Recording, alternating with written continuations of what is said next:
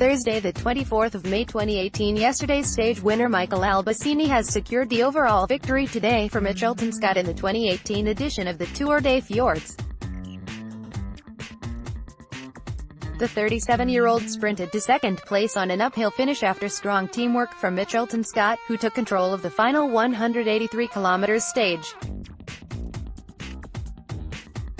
The Swiss rider took valuable bonus seconds on the finish line, which was enough to give him the general classification victory to continue the team's successful momentum. First climb and no break after an aggressive start, the peloton kept things all together, not giving any riders freedom to break away. After 23 kilometers of racing, the riders headed up a steep climb where Carlos Verona took maximum KOM points to secure victory in the mountains classification. The peloton eased finally. After the KOM, the peloton eased slightly and allowed a group of 5 riders to form ahead of the bunch and open up a 2-minute lead.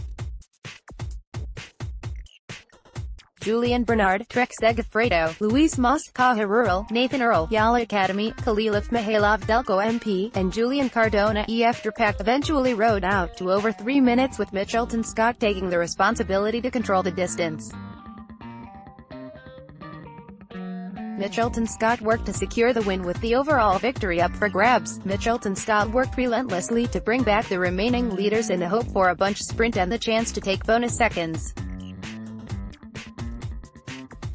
The final 15 kilometers saw multiple attacks fly from the peloton, but the Australian outfit remained in control and worked to neutralize all moves before the race was all back together again with just 6 kilometers to go.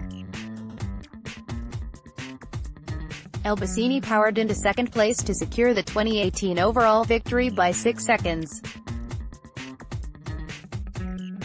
Michael Albasini, 2018 overall winner. In the finish, everybody in the team was up there giving their best to bring me in a good position, and it was up to me to finish it off.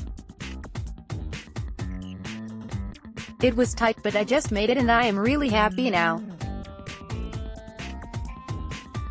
We knew I would have to finish on the podium again for the bonus seconds, so there was a bit of pressure on, and because the team rode so well for me.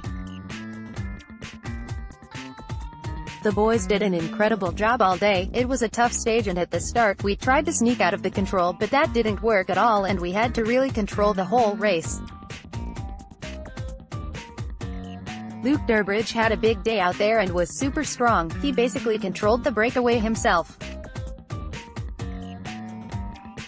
Carlos Verona, Cameron Meyer and Lucas Hamilton were riding the last ones on the climbs. Actually, everybody was riding so well, so we always took the control of the race. Team gave me the best chance to have a sprint, then it was just up to me. It is good to know I am back, and it was a confirmation for me personally that I can still be up there, and I am really happy for this. Tour de Fjords Stage 3 results. 1. Bjorn Lambrecht, Lotto Sotal, 436, 432. Michael Albasini, Mitchelton-SCOTT, ST3. Egvald Boassenhagen, Dimension Data, St. Final General Classification, 1. Michael Albasini, Mitchelton-SCOTT, 2. Bjorn Lambrecht, Lotto Sotal, 0, 063. Tim Leithert, Roompot 010. Photos courtesy of Getty Images.